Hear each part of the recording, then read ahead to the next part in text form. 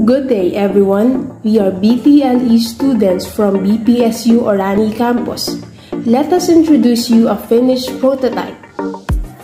The title of our prototype is Development of Fish Dryer Using Solar Energy.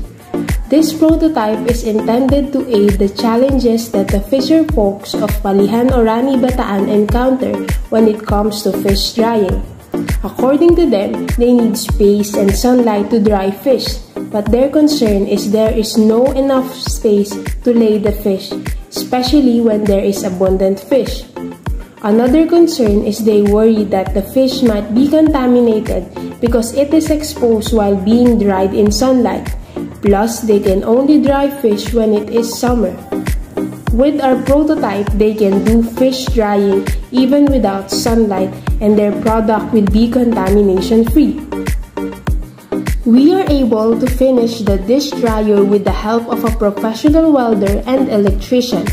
The frame is made up of tubulars and for the house wall, we use stainless steel sheets.